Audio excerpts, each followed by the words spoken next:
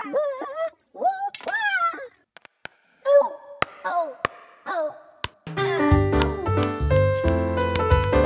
now, it's time for another Dice Tower review with Tom Vasel.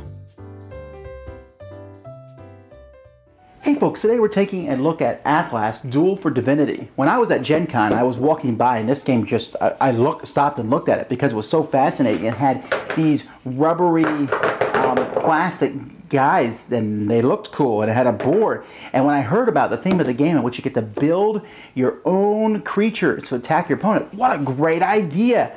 I played way back when real-time strategy games first came out. There was one, I can't remember what it was, where you created your own animals. You were able to evolve your animals, and maybe I had a creature that had wings and it had alligators and snapping teeth. But I love that. I love the idea. And that's such a cool idea. I hope the game is as cool as that. I hope.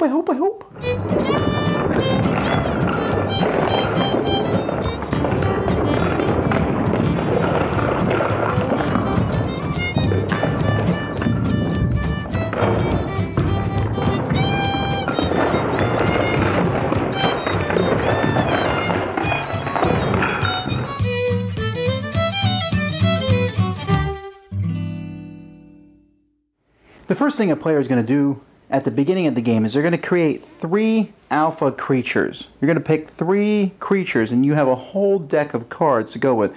There's 4 types of cards. Each of your creatures is going to use 1 genus card, and then you can add as many other cards to it. Now when you add cards to it, it's going to increase the total summoning cost of that creature. So the Shadow Ranger currently has a cost of 10. He has an attack of... He gets +1 to range. He has 5 magic points, so if I want to put magic spells on this creature, I can put 5 of them, and he has 10 life.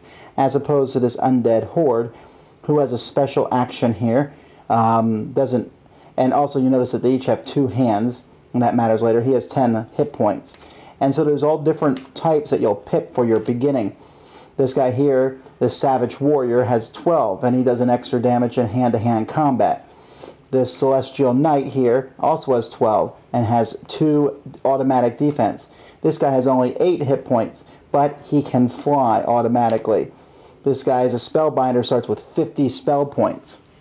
And so once you pick the genus of each of your 3 alpha units, that's when you start adding other things to them.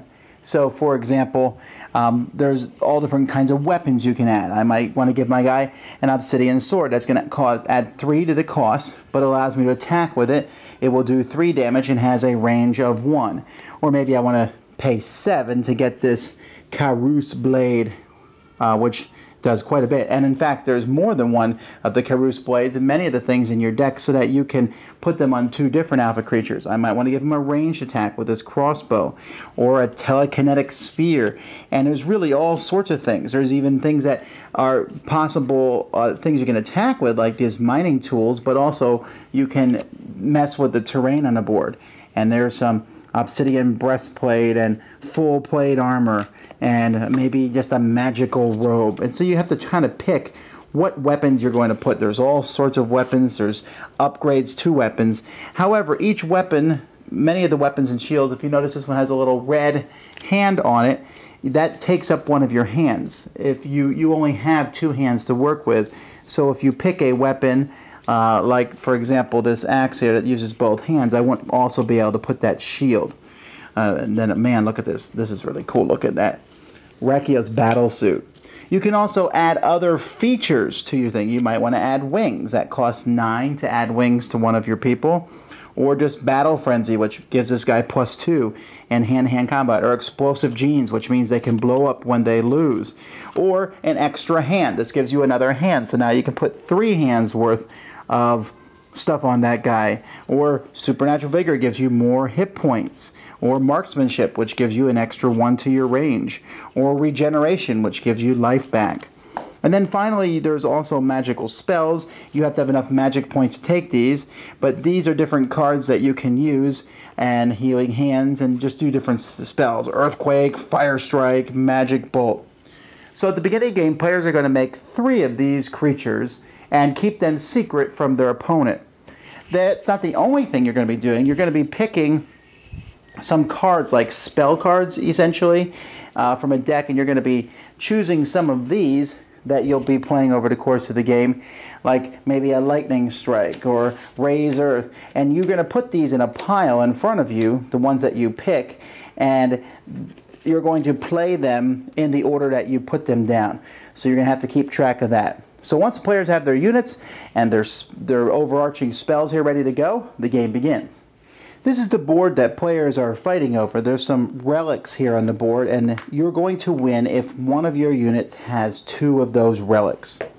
Now, players, there's other tokens over here near the side of the board that players will be using, and they're also going to keep track of their summoning points over the course of the game. You have to decide at the beginning what's your maximum number of summoning points that you can have on the board. So they recommend that you start with 250, but you can go all the way up to 500. And every time you summon a creature, it's going to cost you points. When you summon a creature on your turn, the first thing you'll do is you'll show the creature to your opponent so they can make sure that you've built it legally, and also so they know what it does. So let's say here, for example, I showed them that I have a Forsaken Drake, this guy who can fly, who's wearing a battle suit. He also has these throwing axes here, and he's going to put paralyzing venom on them, and I gave him marksmanship. So I add up the points of that, and we can see that that's 22, 25, 31 points. Now I'll put that in front of me, and I'll put the fact that it costs 31 points on it here in numbers so that we can remember that. And every time I summon it, I'll spend 31 summoning points. When I summon it, I'm going to pick one of the 4 creatures here next to the board. Each player has 4 creatures. Now, you're never going to get one, I think, that looks exactly the way you want, although here I picked the dragon, so that's a pretty obvious pick for me. But you can pick any of them. You put one on there so you remember which figures on the board are that, and then you summon one on your side of the board. Each turn, then, each of your people is going to be able to move one and do one of their actions. And you can summon another one of these dragons, I guess, in my next turn, or maybe I would bring in a completely different sort of creature. Like, for example, possibly here, I have a Celestial Knight, who I've given full plate armor to, and I've also given him this magic staff, which gives him 10 spell points, and I use that to give him Summon Artifact and Earthquake. And so his total cost is 27. So I pick a Celestial Knight. Of my remaining 3, well, this guy has a magic staff, so I'll use him. And I can put him on the board. Other than that, the game is fairly simple. Whenever you attack someone, you have to see if they're within range. You're going to look at the amount of attack that you do, subtract their defense from it, if they have any, and do that much damage to them. Now, damage is done oddly in this game. At the beginning, you'll see how much hit points your people have. So I look here at my Forsaken Drake, and he has 8 hit points. So I'm going to put 8 hit points here on his alpha card here. And then I look at my Knight, and my Knight has 12. So I'd put 12 on him. Whenever they take damage, anybody takes damage, I remove it from this card. Even if I have 2 of these Drakes on the board, and they both take damage, it comes from this card. You have like a collective pool. And when that's taken out, you're going to have to remove one of them from the board. There's other things, terrain, you can drown in water terrain, you can raise terrain, you get advantages from when attacking from terrain. There's a whole fact about how the different cards, there's those other cards that you can play, summon them for different points and attack and with magic and stuff. And again, the first person to get both artifacts, to pick them up with one character, 2 artifacts out of the 3, is the winner of the game.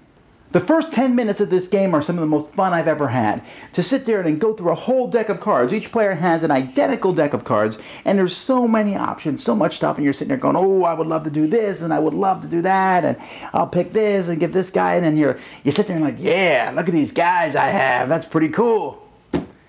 But the game itself isn't very interesting. The board is big, and most of you guys can move 1, maybe 2.